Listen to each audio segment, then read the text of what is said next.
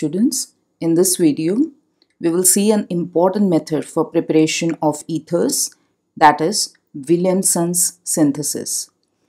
So this is a method whereby treatment of an alkyl halide has been done with a suitable sodium alkoxide. The sodium alkoxide needed for the purpose is prepared by the action of sodium on suitable alcohol as shown. Okay, so you're taking alcohol in presence of sodium and there will be formation of sodium alkoxide with the liberation of H2, right? After that, as far as this reaction is concerned, it involves the nucleophilic displacement. That means substitution of the halide ion from the alkyl halide takes place through SN2 mechanism, right? So you can see here we have sodium alkoxide interacting with an alkyl halide. What will happen in this such interaction? In case of alkyl halide, halogen being a more electronegative element, it will pull the electrons towards itself. As a result, there will be a partial negative charge here, partial positive charge on the alkyl group, right? As soon as the positive charge develops on the alkyl group, this alkoxide group is going to attack here, resulting in a formation of ether, okay, and sodium halide will be liberated. Now, this method is useful for the preparation of symmetrical as well as unsymmetrical ethers. So you can just consider an example quoted on the screen for the preparation of your unsymmetrical ethers. So I am taking sodium tertiary butoxide interacting with methyl bromide, right? And when you heat it, SN2 reaction will work out, resulting in a formation of this particular product. What is the name of this product? It is tertiary butyl methyl ether. Okay. Similarly, if you want to prepare any kind of symmetrical ether, then what you can do in that case? In case of alkyl halide, the R group which you will be taking as well as the alkyl group attached within the alkoxide molecule should be same. So it will result in the formation of an symmetrical ether. Okay. So let's move ahead now. Now the next important application of Williamson synthesis is that it can also be used for the preparation of alkyl aryl ethers, also termed as phenolic ethers, right? So consider an example. I am taking sodium phenoxide in this case, interacting it with methyl bromide, resulting in a formation of anisole, which is an phenolic ether. Okay. Now, as far as this alkyl halides are concerned, why we take alkyl halides? Because halide ions are good living groups. However, instead of these halides, we can also take help of certain sulphates. The reason being, sulfate is also a good leaving group. Okay, so we can say in Williamson synthesis, alkyl halides may be replaced by alkyl sulfates. So consider an example on the screen. We are taking sodium ethoxide, interacting it with dimethyl sulfate, right? Again, it results in the formation of, similarly the procedure will work out and it will result in the formation of an ether. Okay. Now after this, we'll move towards the limitations of this particular synthesis procedure. Halogen attached to a double bond or an aromatic ring, as in the case of first example, where I'm showing you with the help of an bromobenzene, right? So here, bromine atom is attached to an aromatic ring, right? So in such cases, what happens is easy displacement with the help of a nucleophilic reagent is not possible.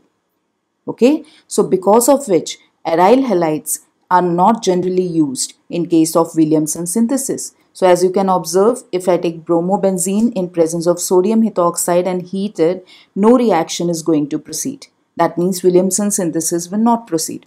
However, if we take the other case, that is instead of taking your aryl halides, if I take alkyl halides as in the second reaction, right? So I am taking here sodium phenoxide interacting with ethyl iodide, then it will result in the formation of an alkyl aryl ethers. So in this case, there is a formation of phenetol. Okay.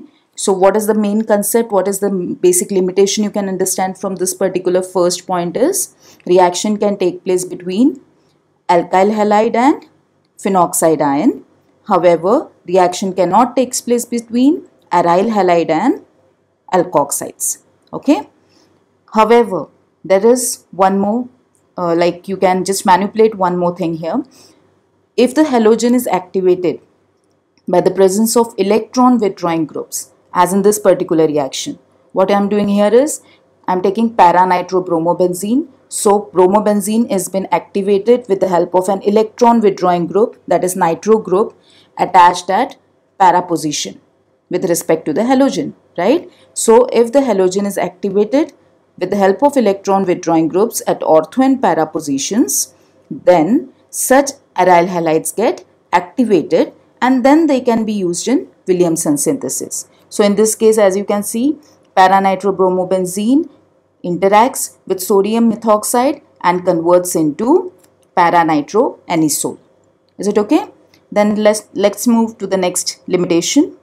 As we have seen that this particular Williamson synthesis proceeds through SN2 mechanism, therefore best yields of unsymmetrical ethers are obtained when the alkyl halides are primary, since primary alkyl halides are more susceptible to SN2 reactions. Okay, so you can just observe here best yields you can get when there are primary alkyl halides, and alkoxides can be primary, secondary or tertiary. Okay, so let us consider an example here. In this first case, we are taking a tertiary alkoxide. Okay, this is interacted with primary alkyl halide.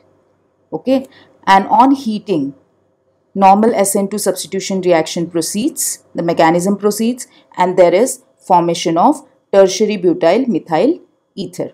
Okay, but however, if we take the other case of this, whereby instead of taking tertiary alkoxide, or instead of preferring for primary alkyl halide, if I prefer tertiary alkyl halide, let us see what will be the reaction. So tertiary butyl bromide, which is an tertiary alkyl halide, when interacts with sodium methoxide, instead of undergoing substitution reaction as expected in case of Williamson synthesis, it will undergo an elimination reaction in such a way that C2H5O and hydrogen will be released from here, right, resulting in the formation of an alcohol molecule, and due to elimination there will be a formation of an 2-methyl propene, commonly known as isobutylene.